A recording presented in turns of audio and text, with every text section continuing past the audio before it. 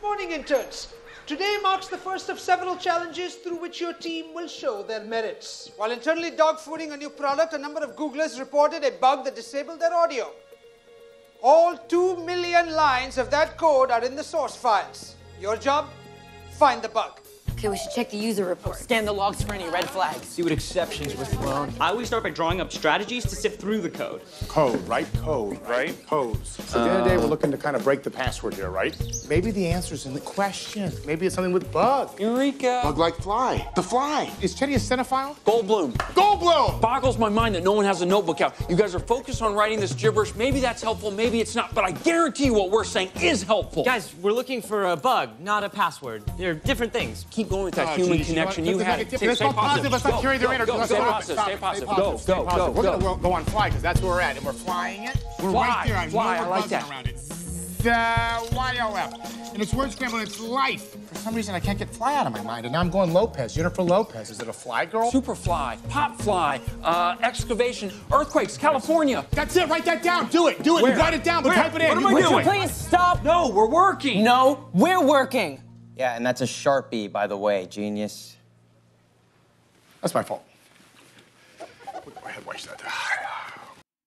What you just saw is an exciting scene from the movie The Internship that shows two groups of people from the same team working towards a shared goal, finding the bug. One group employs a more direct and precise approach, searching for the bug in the code and reviewing the user's reports. The other one, they employ a broader approach, attempting to think out of the box and find the bug by not following a literal approach. Which group finds the bug? I will let you watch the movie to find out. For our purposes here today, I would like to refer to this practice of combining multiple approaches as hybrid search.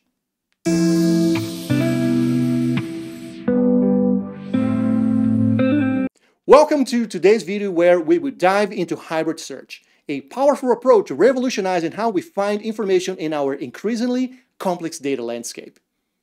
Hybrid search combines the precision of traditional text search with the semantic understanding of vector search, delivering more relevant results to users. Let's break it down what this means and why it matters. Try to think about hybrid search this way. Text search is like that super literal friend who needs exact wording to understand you. They are great at finding specific stuff, but miss one keyword and you are out of luck, right? Vector search, though, it's more like that intuitive friend who gets what you mean even when you are not being super precise. They understand the meaning behind your own words. Put them together and the magic happens. Let me give you a real-world example. Say you are looking for healthy recipes with feta cheese. The text search makes sure you are actually going to get recipes with feta, not cheddar, not goat cheese, while the vector search understands by healthy, you might also be interested in low-carb or vegetable-focused options, even if they don't specifically say healthy in the title. Pretty neat, huh? Now let's try to understand how hybrid search works, but don't worry, I won't get too technical here.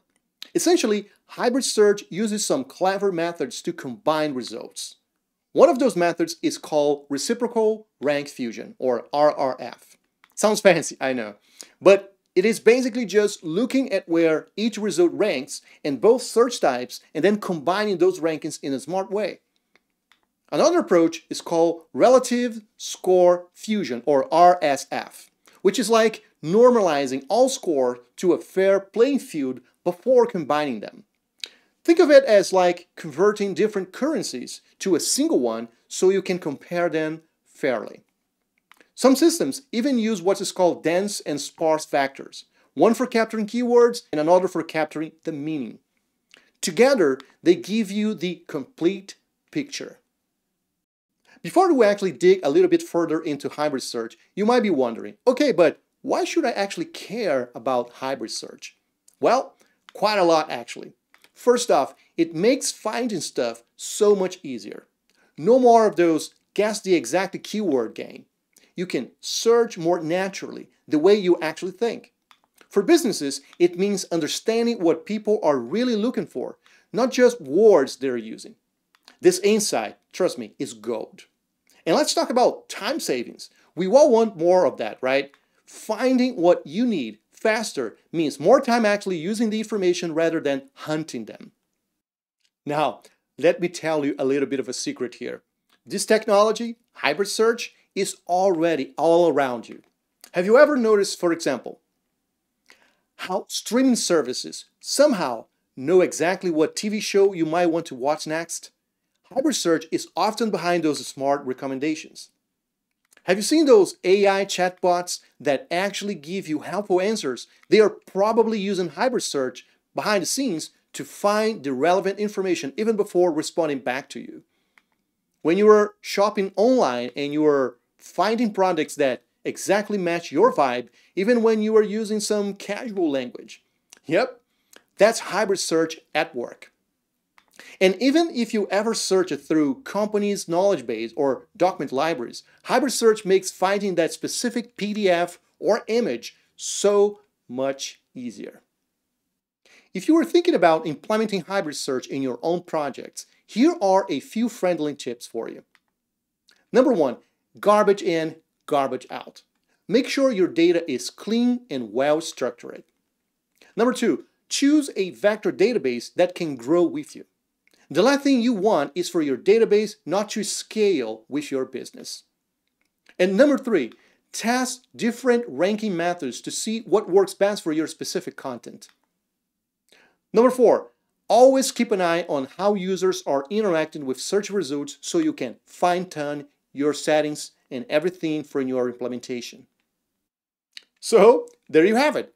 Hybrid search isn't just some technical buzzword. It is a practical solution that makes finding information faster, smarter, and more intuitive.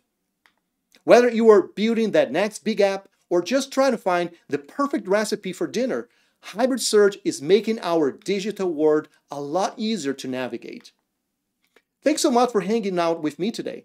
If you found this helpful, smash that like button and subscribe for more straightforward tech talk about AI applications. Got questions?